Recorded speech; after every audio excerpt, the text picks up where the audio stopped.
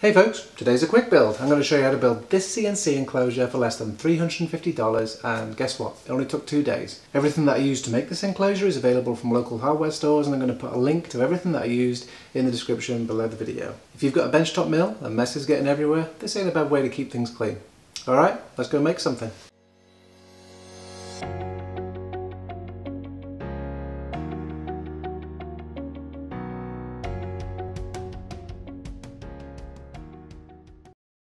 Time to get started. This is the best part of a project, when everything smells of sawdust and you're not covered in it yet. So I went to Lowe's and I grabbed that white panel over there, pretty cheap but waterproof, and I brought some 2x4s, set about assembling the frame. We're going to assemble the top of the enclosure first, the bit where the mill goes. I know from the measurements that I made that I need to be 4 foot wide, 2 foot deep and 3 feet high, which makes everything very easy.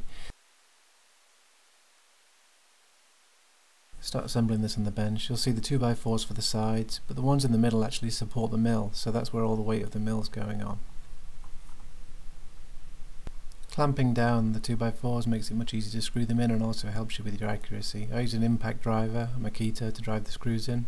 It's not often that I advocate for any particular tools, but I will tell you that I didn't even go through one battery on my impact and one on my drill throughout this whole project.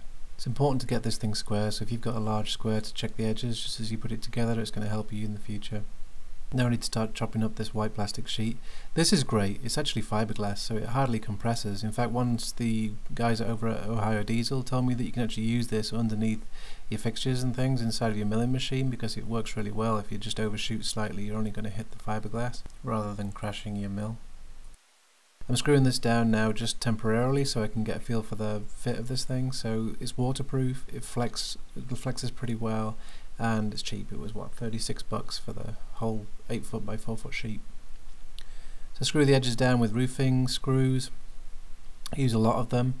This does tend to flex. One recommendation I give you is start from the middle and work your way out. It stops it bulging in the middle, pushes the bulges towards the edge.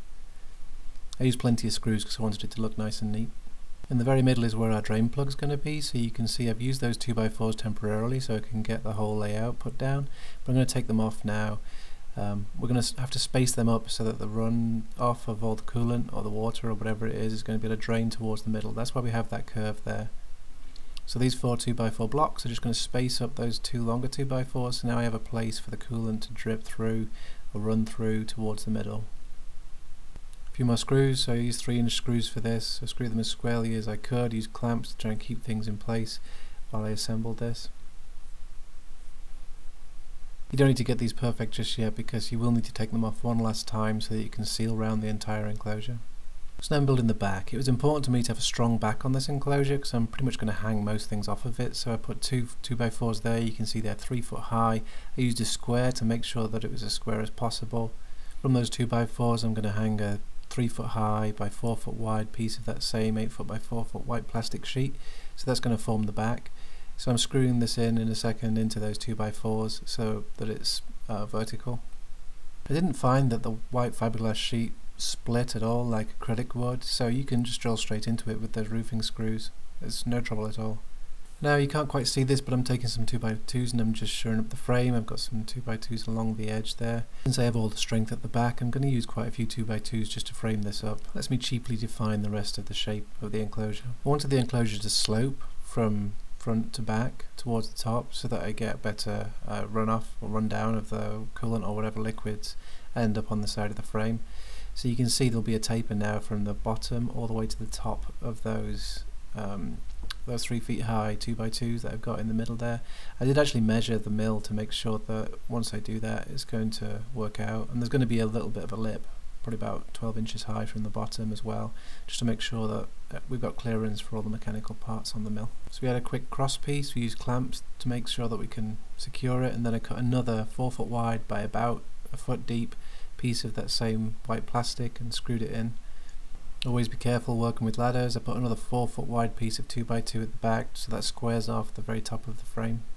And now you can see me throwing a few more roofing screws in to make sure that white plastic stays exactly where it's supposed to, working from the middle towards the outside, and that got rid of all the bulges. I used a 2-inch hole saw to cut some holes in the white plastic. It went through very easily.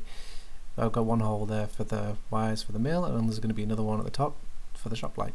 It only took a minute to measure up for the shop light, dropped some screws through there and hung the light, and it made the world of difference. 16 bucks for 3-foot light, and it lit up the enclosure beautifully. I'm sure this feels a little backwards, but I'm starting the base now. So I've got some 4x4 6-foot length pieces of lumber that I've chopped in half. I use treated lumber just because I like the weight and the dimensionality. I also cut some 2x4s into 4-foot wide for the sides, for the front and back actually, and then 2-foot pieces for the left and right. I then went round and mitered all the corners so that it all fit together well. See me screwing these in now, so I'm using a combination of 2-inch and 3-inch screws, taking care to wear safety goggles with the miter saw. I have a corner clamp and actually found that to be very useful when I was framing these up. Obviously do what works best for you. Building the base took no time at all, so the only thing to do is put it right side up and do a Superman, make sure it can hold some weight. All this assembled lumber can actually be quite heavy, so I wouldn't recommend doing this next step on your own. I'm lucky because I had a telescopic workbench that I assembled the top half of the enclosure on, so I just adjusted the height up to the perfect level and nudged it little by little left and right. Take extreme care. I would absolutely not recommend having the mill on there when you do this step. I did it for sizing and had to remove it after. Just drop a 2-inch hole in for the drain. This was just a dry fit. You actually need to put silicone sealant all the way around this waste because otherwise you're going to get leaks. The more time you put in now sealing the enclosure, the easier things are going to be. So while you've got that sealant in your hand, make sure you tackle everything you possibly can. Right, let's get the front on. There's another piece of that exact same white sheet just cut off from earlier. It's one of the last pieces remaining. You see me framing it up with some 2x2. Next is the 2x2s for the taper at the top. I took some time to mark these up and cut the angles correctly to make everything look right.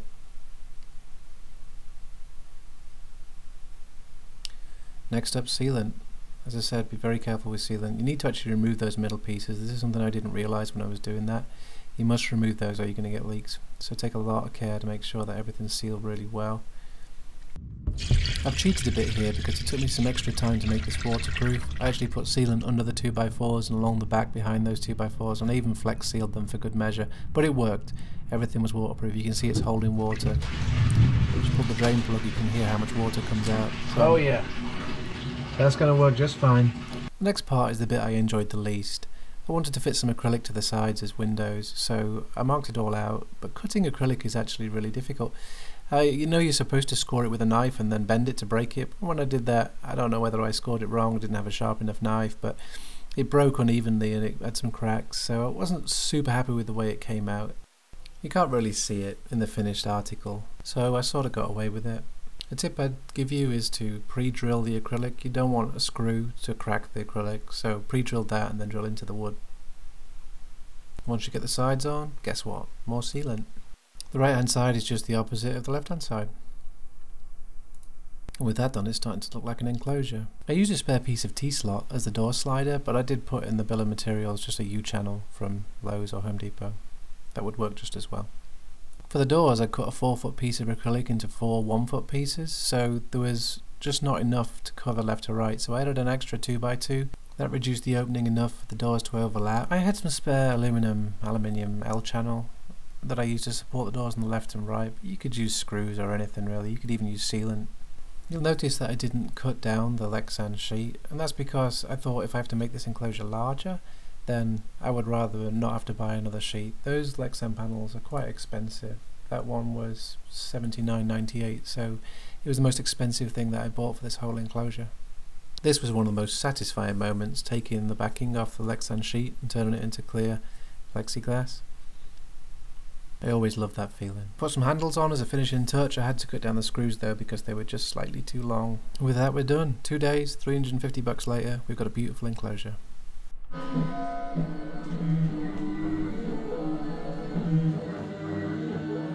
So overall I'm really happy with this enclosure. It's going to keep coolant all contained. It also does a really good job of keeping things quiet. If you open the door you'll hear the noise. It's much louder with the door open.